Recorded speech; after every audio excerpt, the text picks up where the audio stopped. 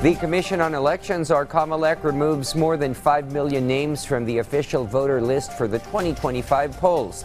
This and more in tonight's National News Roundup by Ashley Rodriguez. The Supreme Court has affirmed the Food and Drug Administration, or FDA's regulatory authority over tobacco products, marking a significant victory for public health in the Philippines. The SC ruling empowers the FDA to oversee health aspects of tobacco products, reducing health risks. DOH Secretary Ted Herbosa praised the decision as a triumph for health, underscoring the commitment to a new Philippines where every life matters.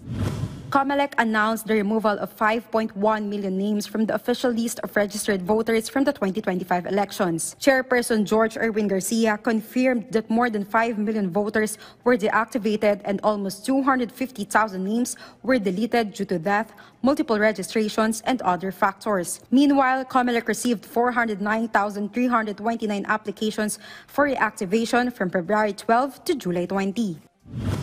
The Metropolitan Manila Development Authority, or MMDA, has postponed the Metro Manila Shake Drill scheduled for July 31 to allow for cleanup and repair activities in areas affected by recent calamities. MMDA announced on Facebook that the drill will not proceed due to ongoing efforts to address damage from the southwest monsoon and Typhoon Karina. Earlier this year, government agencies participated in a nationwide simultaneous earthquake drill to activate regional disaster risk reduction councils across Luzon. Ashley Rodriguez from the National TV Network for a new and better Philippines.